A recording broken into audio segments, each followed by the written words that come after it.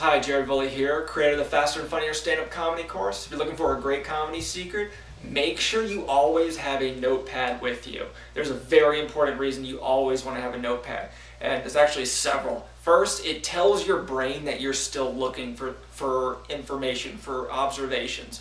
If you're just going through your day normally, then you're not really changing your normal everyday habits at all. But right when you put a notepad in your pocket or a voice recorder, in your pocket or whatever, you know what you're after.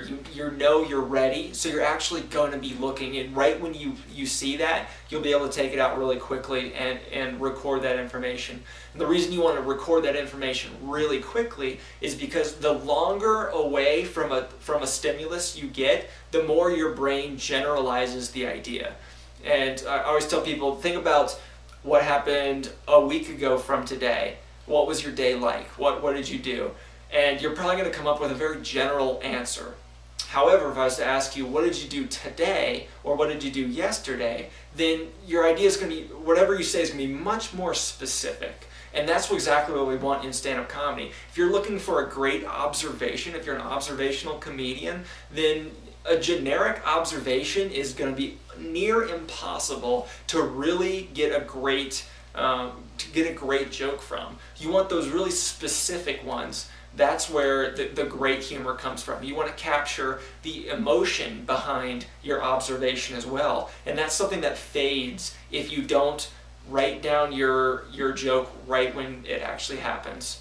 And ideally, if you don't have a notebook, or if you can afford it, you can get an audio recorder. Now, audio recorder is even better in most situations.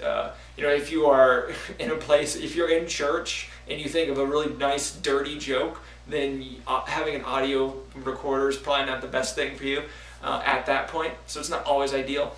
But an audio recorder can record how you say something and record the emotion that you have about something much more better than trying to just write down, describe in words on paper what observation you had, the emotion behind it, trying to get your voice inflection down.